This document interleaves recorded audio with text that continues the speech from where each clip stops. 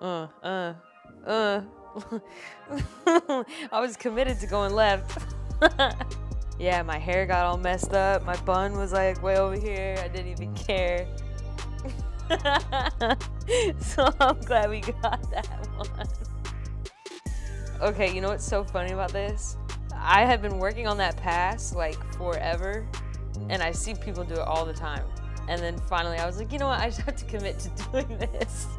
And when I did it, I'm like, Lou, please make this, because it might be the only time this happens in my life. And she made it. It was so funny too, because after the game, she was like, I was so nervous, like I had to make this shot after you passed it like that. I'm like, I know, so I'm glad. I'm glad. That was such a big moment for us, because people don't understand, like we really were in all these camps together. We were grinding.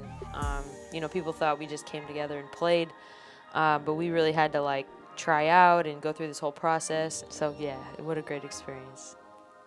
That was awesome.